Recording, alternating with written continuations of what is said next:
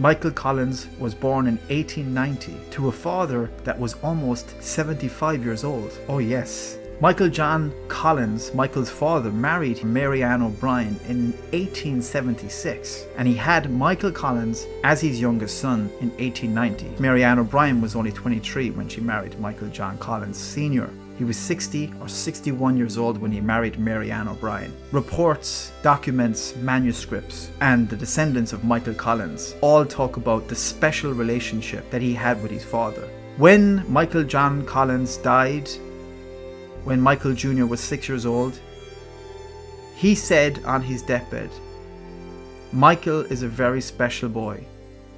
He is going to do great things for Ireland."